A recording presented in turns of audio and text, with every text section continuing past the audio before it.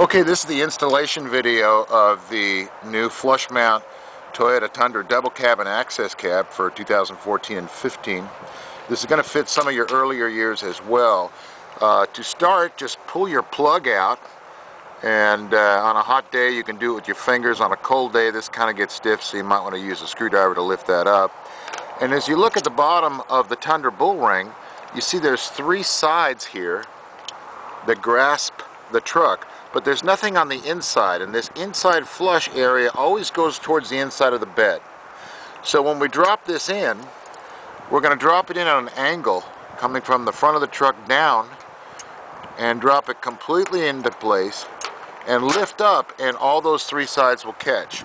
Then you simply grab the ring, let the top cover drop into place, and put your screws in.